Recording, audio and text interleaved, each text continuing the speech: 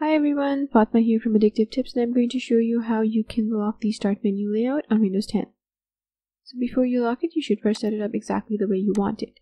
And we're going to do this with a registry edit, so tap the Win+R keyboard shortcut, and this is going to open the run box. In the run box, enter regedit and then tap the enter key.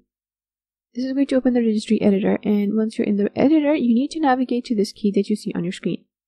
Now it is possible that the Explorer key does not exist, and if that's the case, you need to go to the Windows key here. Right-click the Windows key and select New Key from the context menu. Name it Explorer. Next, you need to right-click the Explorer key and select New DWORD 32-bit value from the context menu. Name this value Locked Start Layout. Double-click it and set its value to 1. Now you need to restart Explorer.exe so you can apply the change. To restart Explorer.exe, you have to open Task Manager and look for Windows Explorer. Select it and then click this restart button down here. So now that you've done that, let me show you how the start menu works.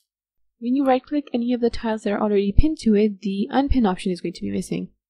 And if you go to your apps list and right click an item, or if you right click a shortcut on your desktop, the pin to start option is going to be missing. The groups that you created here can't be renamed and they can't be moved anywhere else. If you want to undo this and be able to edit your start menu again, you need to return to the registry editor and change the value of locked start layout to 0. Make sure you restart Explorer.exe after that. Thanks for watching. I'll see you later with more tech tips.